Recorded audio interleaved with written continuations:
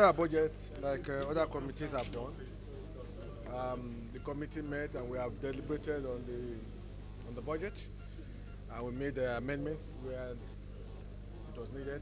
We tampered with it in a way that we feel will help the nation. You know, one good thing about democracy is that there's check and balances, and the essence of the budget defense for them to lay before us what the way they look at issues, they will look at it as representative of the people.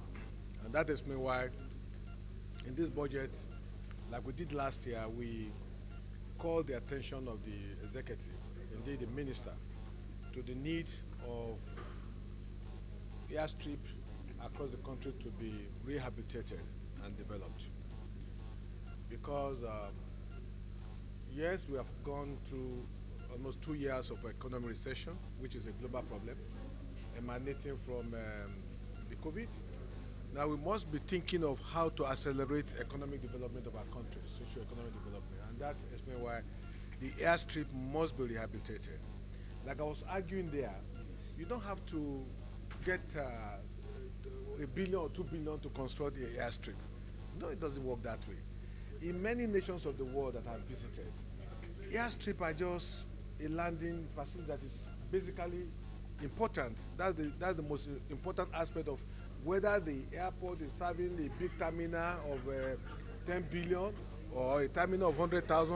What matters is how good is the landing facility.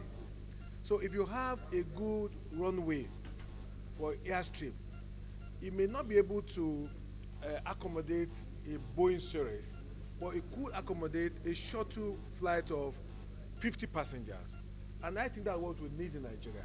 And that's the argument I was making there, that we have decided that let us open up the country by having airstrips. And more importantly is the fact that some of these airstrips were constructed 40, 50 years ago. Okay, the Uli Okija airstrip is good because you will open up Nnewi as Anambra as a state and the southeast more when you have airstrip that could take 50 passengers to land, 50 passengers to take off. We do not have to look for a Boeing series that will be looking for 100 passengers, 200 passengers before you move.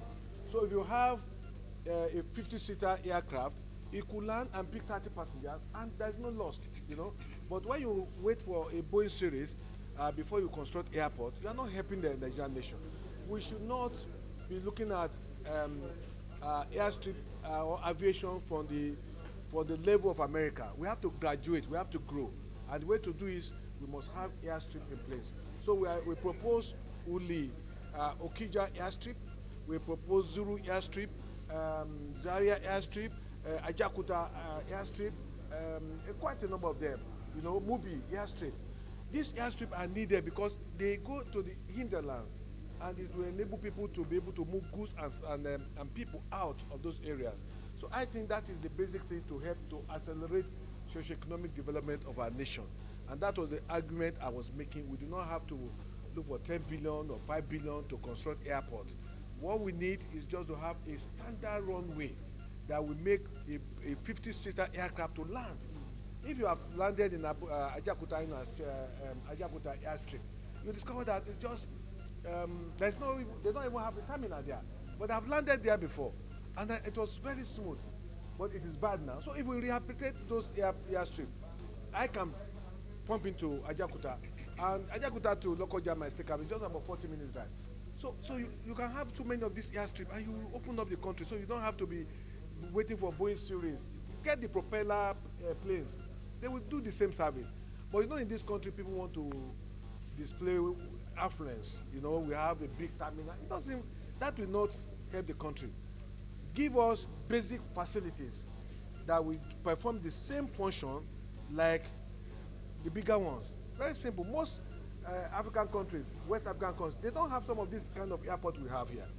And the point I was making is that what the advantage I have when I speak is my privilege as a journalist. I've traveled to what, close to 30 countries. So when I'm talking against the background of the countries I've visited within and outside Africa.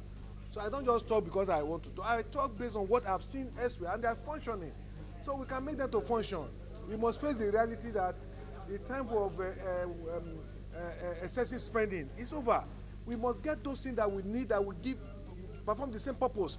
We don't have to be looking at America standard. Go there. That's the argument I'm making, and I'm happy that we have succeeded in putting quite a number of this airstrip, and the essence is to make sure that they meet the needs and the aspirations of our people, and they help. Thank you, sir. Thank you very much. Well, you see when you talk about airstrip, we'll not be looking at it from completing it now. What matters is when you start a project, next year become ongoing. So but if you don't start at all, you are not. It means the project is not available.